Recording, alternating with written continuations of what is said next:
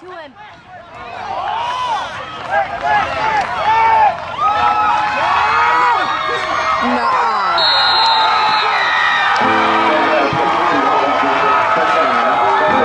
Season 1 ended in 2 straight losses to the same team. Down and that should do it. His time is running out. The Thunder has held on for a 19-13 win. Knocking my team out of the playoffs in round 1. A lot of my teammates asked me if I'd be back next year. And as fans, you didn't know it, but I wasn't entirely happy. I was a 3-year starter. I shut down my side on the field. I made plays when I needed to. I did my part. Why did I leave? That's the question everyone wants to know. And it's an easy answer, but it wasn't an easy decision. I believe that a lot of times, life is like a goldfish. You can only grow as big as your tank.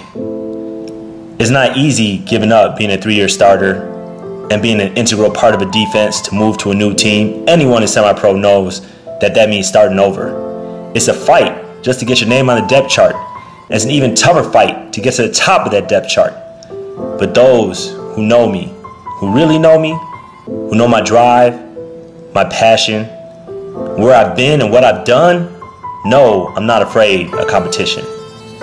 This season is going to be about starting from the bottom and rising to the top, being ready when my number is called. It's time to get that shit. Welcome to season 2.